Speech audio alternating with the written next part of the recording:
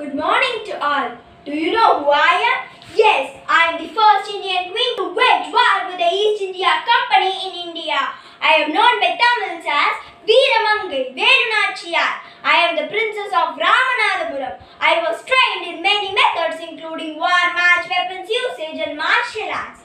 I am a scholar in many languages and proficient in languages like English, French and Urdu. I married the king of Veeramangai, Velunachiyar, with whom I had a daughter. But when my husband was killed in the battle with the East India Company soldiers, I was drawn into the conflict. But I escaped the battlefield with my daughter. During this period, I formed an army and sought an alliance with Hyder Ali with the aim of launching a campaign against the East India Company. When I found where the East India Company have stored their ammunition, I arranged the attack on the location. I re-inherited the kingdom of my husband and ruled it for 10 more years. In 1790, the throne was inherited by my daughter Vellachi. I granted powers to my daughter with the Maradu brothers to help with the administration of the kingdom.